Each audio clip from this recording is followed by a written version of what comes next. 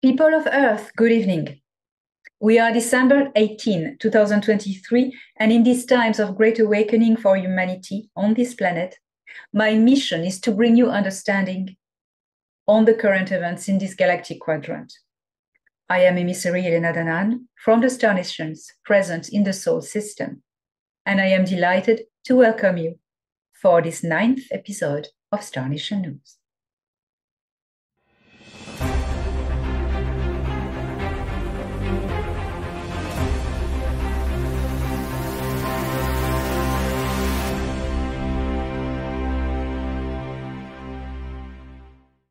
The Ciakharr Empire launched simultaneous attacks on 3 star systems located in the 5th galactic quadrant of Nataru, adjacent to ours, trying to take by force 3 stage 3 planetary civilizations: Agura, Stemis 4, and Darbarian 6. A call for help was instantly sent, and the Galactic Federation of Worlds immediately responded by transferring combat fleets to these star systems. Among these fleets, one is Negumak. The space fights shouldn't last very long, while on the ground, resistance is massively enforced by troops from the Galactic Federation of Worlds. However, this could be the spark, igniting a long-awaited global galactic war between the Galactic Alliance of Nataru and the Ciakharr Empire. Tactical Operations High Commander Jor-El from the combat mothership XL6, known as the Excelsior, gives us more clarity on the matter. It would seem, says High Commander Jor-El, that the Ciakharrs are behaving as if they were unafraid of the Negumak, which we understand is a provocative lure. The Ciakharr rarely attack by force a civilization, avoiding consequences with the Galactic Federation of Worlds, as they would breach the Prime Directive. Instead, they have been known for using specific tactics of infiltration, well perfected with time and experience, to collapse societies from the inside and make them ripe for consenting enslavement. These 3 coordinated attacks, continues High Commander Jor-El, in the 5th quadrant demonstrate a drastic change in their method, betraying a provocative agenda.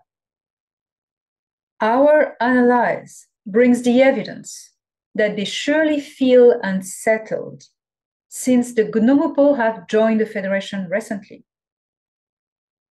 The Ciakharr are known to abide by pride and honor in rather stubborn and unreasonable ways. It is clear that this move from the Ciakharr will not benefit the Empire at short and at long term, says High Commander Jor-El. On the other hand, the Negumak, newly members of the Galactic Federation of Worlds, have also ancient collateral treaties with the Anunnaki Empire. If, or rather when, a war is to blow up with the Ciakharr Empire at a galactic level, we will assuredly see the end of existence of the Ciakharr as an empire.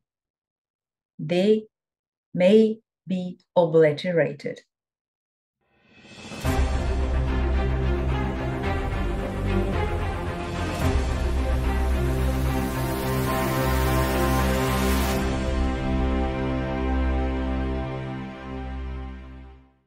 Anarch Prince Ea commands on these attacks in the 5th quadrant. He says his father, Emperor Ata-Ra-Anu, is glad to honor his engagement with the Gnomopo government by providing armed assistance in the conflict with the Ciakharr, and especially if this is to unfold into a war at a galactic scale. Anu never engaged in the war against the Nebu at the time, only to protect the Empire, the Anunnaki Empire, says Ea. At the time, the Galactic Federation of Worlds didn't exist yet. It wasn't yet formed. The Gnomopo were still a growing civilization, and the Anunnaki had no allies in Nataru. despite their expanding power. And the cost in lives wasn't worth it, thought Anu at the time. This decision at the time of the Orion Wars had been badly received by the Orion resistance, the Black League, who saw it as a betrayal and abandon. Although Anu was always eager to expand the empire's territories, he always did it by treaties and never by war. Something we have to honor and acknowledge with the Anak Empire is that despite the great power of their defense forces, they never used it in an invasive or aggressive ways. The structure of the Anak Empire is founded upon the two pillars of peace and diplomacy. What Enlil did on Earth wasn't following these ethics and wasn't recognized by Anu. He did it in his name, not in the name of his father and the empire. As we know, Enlil was half Ciakharr and acting accordingly to the Ciakharr agenda. This is particularly the reason why, says Prince Ea, Emperor Anu is glad to take part into the elimination of the Ciakharr threat in this galaxy, and he will employ all means necessary to the end. To this end. Ea says that none in the Sol system shall worry about this, as this war will not impact the Sol system. Ea added that the inevitable fight for balance and justice is what powers the forces of evolution, and it is part of a natural phenomenon that is to be acknowledged on all levels.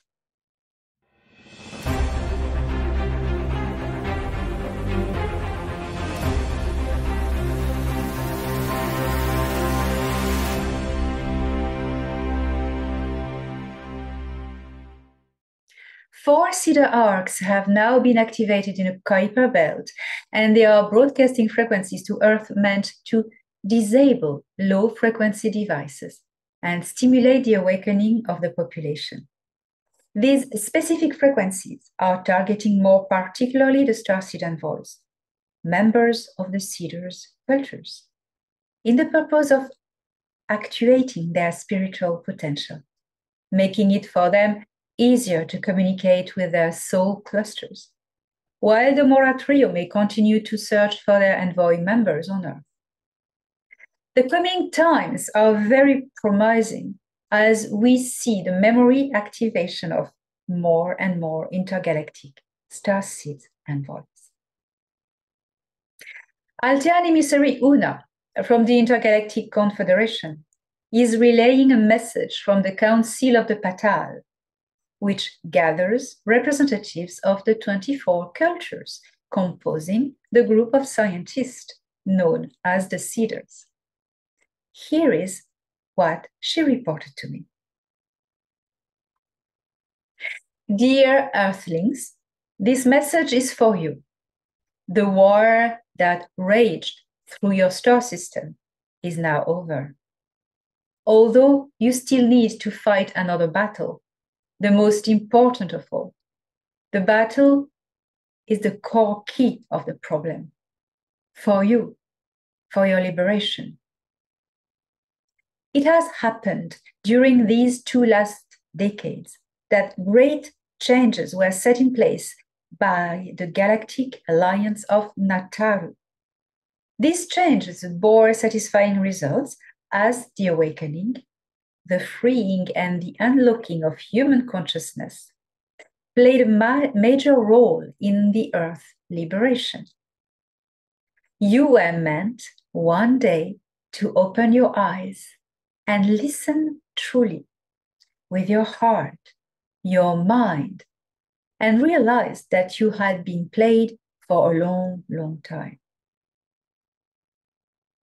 Now that you open your eyes, you can see the extent of the horrors perpetrated by the dark souls who are in control of this planet and of your lives. With knowledge will come responsibility.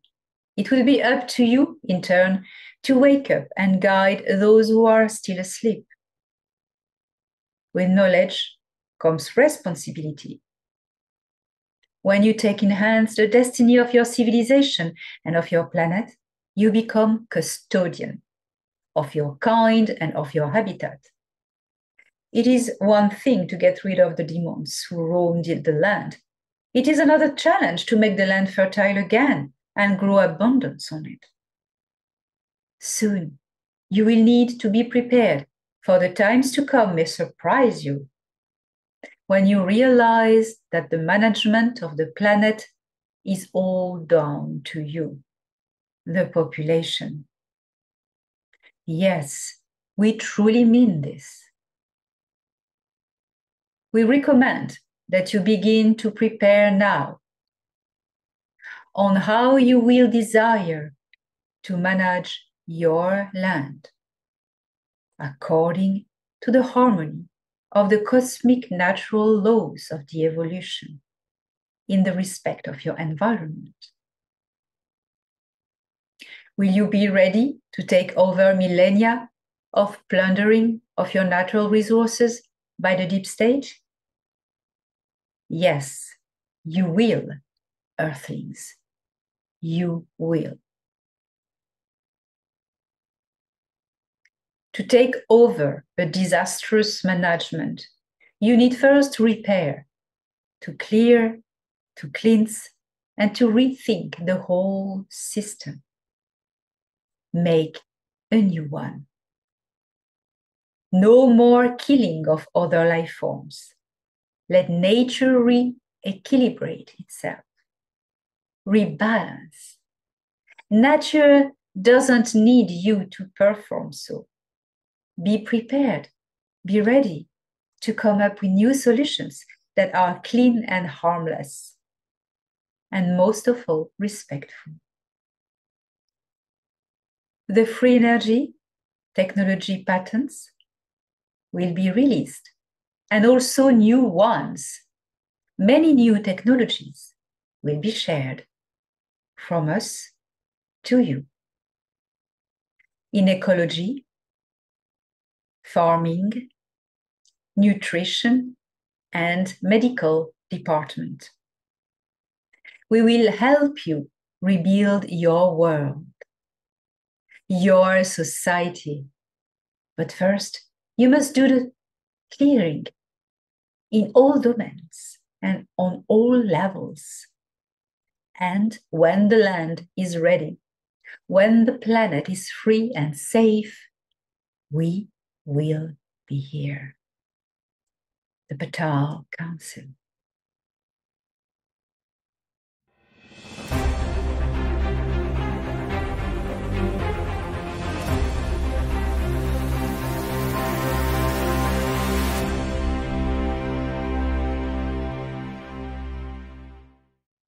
So indeed, as the Patal Council was saying in their message, it is very important that people of Earth, all of us, understand that once the dark is eliminated, well, it's not amazing straight away. We need to rebuild, okay? We need to rebuild this planet. You need to visualize the future you want and take actions for the environment and clear the land. That was a specific and very interesting message and invitation and suggestion from the Patal to clear the land. There's many ways to clear the land. Sorry. You know, you can do it energetically by raising frequencies, and that's what I would recommend to do. Whatever means clearing the land where you are, even if you live in a city, for instance, spreading vibrations of love, compassion, but also raising your frequency where you are clears all your surrounding, all your environment from residual lower frequencies. Well, this was a very, very interesting report from the Patal. And they make a point that once we, as humans of Earth, have gotten rid of the tyranny by standing up by ourselves, for ourselves, that's our graduation test, well, they will be here, they say. That means there will be first contact, civilian contact with them. I may remind that these star nations, be they from this galaxy or another, are not here to solve our problems. They are here to assist us and protect us, encouraging us relentlessly to get the job done ourselves, treat our human problems, and graduate into an adult age of humanity. Well, also something else about the war that is has blasted in the neighboring quadrants. Well, that is very very interesting. In the galaxy, in the universe, conflicts are all the time. Conflicts work with evolution. So it is not because we are hearing about a Ciakharr attack on some worlds that we need to panic or think bad for us or just go into scare, fear. No, okay? This is occurring all the time, everywhere. At the moment where I'm speaking to you, in this galaxy alone, there may be thousands of wars going on, you know. We are talking about the Ciakharr Empire because they were involved on Earth. So, and it's still interesting because the groups helping the Earthlings are still fighting the Ciakharr Empire. And it's the following up of the events that have occurred in the star system, you know. So, excuse me, I have a bit of a cold. Pardon me. So this Ciakharr attack, this Ciakharr war, that could be, as Jor-El said, the spark that could ignite the galactic war at the scale of the galaxy. It is not as scary as we could think, okay? Because the forces now of the Galactic Federation of Worlds, the Galactic Alliance with everyone, are joined with the Gnomopo. And for the first time in history, as I covered in previous Star Nation news, for the first time in history, the Anunnaki Empire is going to work, has started working already with the Galactic Alliance. They had in the past a few treaties with a few common interventions on operations with the Federation, but when it was at its beginning, but never really at an official, big scale and, you know, diplomatic, official level.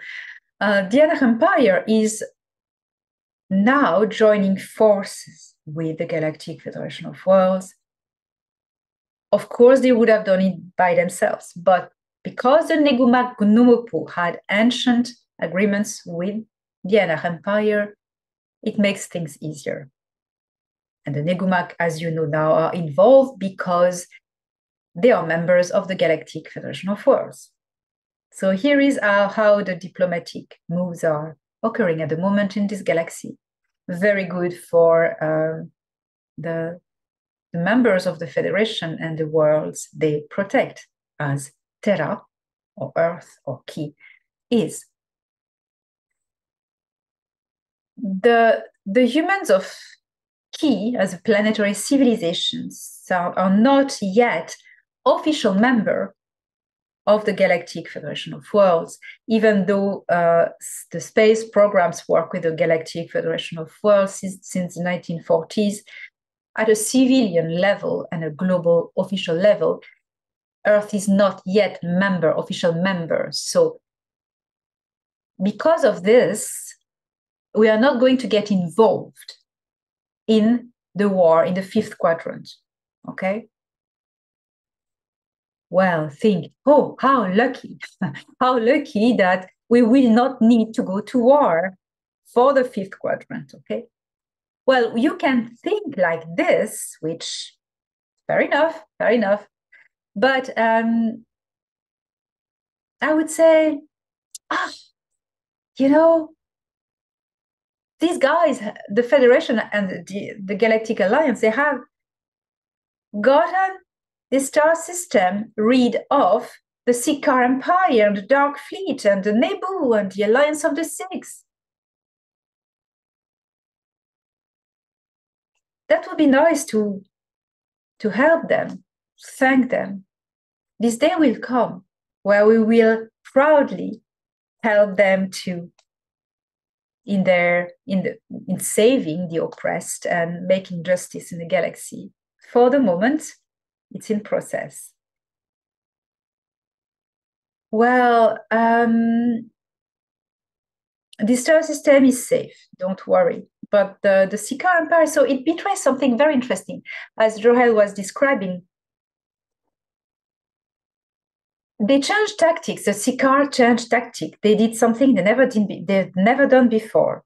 Okay, Johel, as he said, suspects a provocative lure, as he says, can be a trap, but there's no way because the Ciakharr have no support in the galaxy and beyond. We know that it's a certainty. They had tried to get an alliance with the Mithra from Andromeda, who had tried to come back into this galaxy, but the Federation had closed all the portals, interdimensional frequency portals in this galaxy. So the Mithra actually cannot penetrate Nataru from interdimensional planes. The Ciakharr are on their own. They have tried to reform the Alliance of the Six that was dismantled. The Alliance of the Six that was created by the Nebu, I can remind you, was composed of the Nebu, the Ciakharr, the Kilitokurt, the Solipsirae, the Zeta Reticuli, and the Mithra.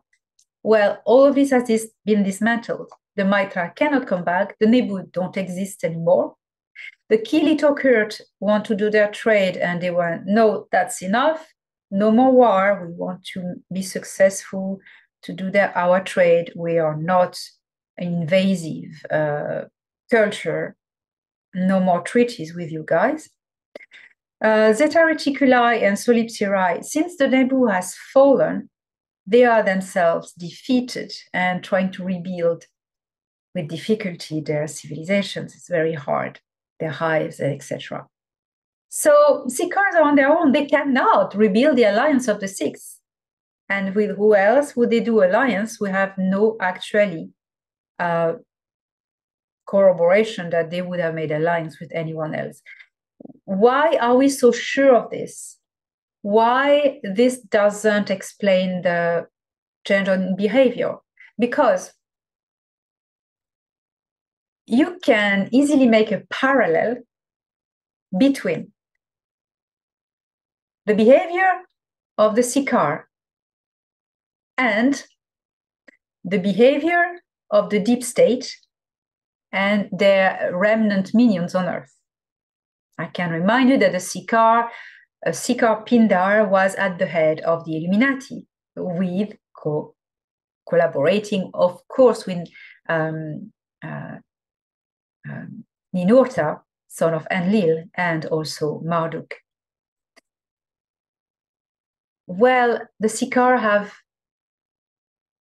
weaved and created the Illuminati system with Enlil and his son.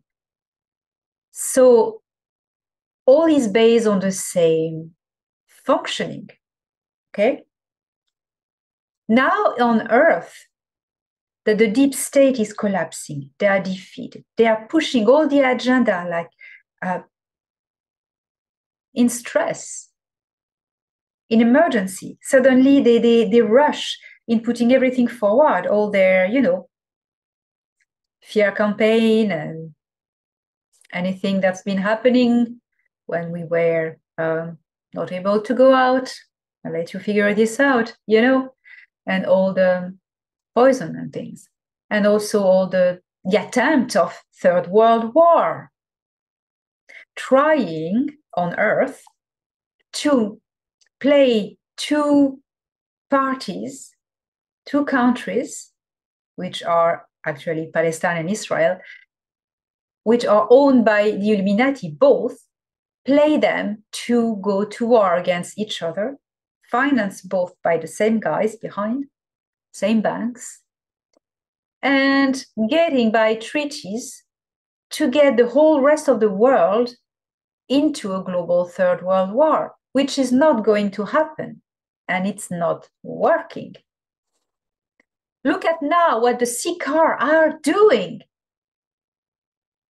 They also change behavior in the same way, panicking, doing unreasonable acts, suddenly violent, suddenly betraying a last chance attack on these three very abundant civilizations. Barbarian 6, Themis 4, and Adura. Well, that really, really parallels what's happening on Earth. Ciakharr getting two different factions to fight together and bring a global galactic war. Well, this is a bit of a panic because whoever they work with, well, they are on their own, we know that. But what they have on the other side, the Galactic Alliance, the Galactic Federation of Worlds, the many forces, the Ashtar Command, the Gnomopo Negumak, and the Anach Empire. Wow, the Anach Empire is getting involved. I mean, it is the same on Earth. The deep state with their miserable, horrible wars and trying to do things to the population. What they have against them, they have no chance to succeed. No chance. You know? So it's exactly the same pattern. Desperate act of last chance. Trying to get everyone to fight. But it's a big mistake, either on Earth, either in the fifth quadrant, because it's lost in advance for them. The echo and the parallel is quite interesting. It's quite interesting. So this will be a very quick war. It can escalate to a galactic war if the whole Ciakharr Empire just gets involved, which apparently it may occur. And the Intergalactic Confederation will not get involved because they are here to, like, surveyors, okay? That's this galactic affairs. It's like on Earth, we deal with our Earth problem. In Nataru, we deal with the Nataru problems, okay? That's also at a greater scale, the evolution of the galaxy. But the resistance on these three worlds is actually very efficient, very well experienced. So we shouldn't see a long conflict. It's going to be quite, it has started already to be quite violent. With the Gnomopo, nothing goes smoothly. I do not know what is the potential of the force of the Anach Empire, but I know they are extremely powerful. It's the oldest empire in the galaxy. It is called the Old Empire. So let's see how this unfolds. And as it was expected, and before, this is the opportunity that we put an end to the tyranny of the Ciakharr Empire. So it is happening. But let this not distract you. On Terra, because on Terra, this is not affecting Terra. On Terra, you have one thing to think about: raising our frequency and getting rid of the system, getting rid of the deep state, stop giving them power, stop consenting into their fear tactics, breaking the illusion. And this is happening only when you find who you truly are. See you next week.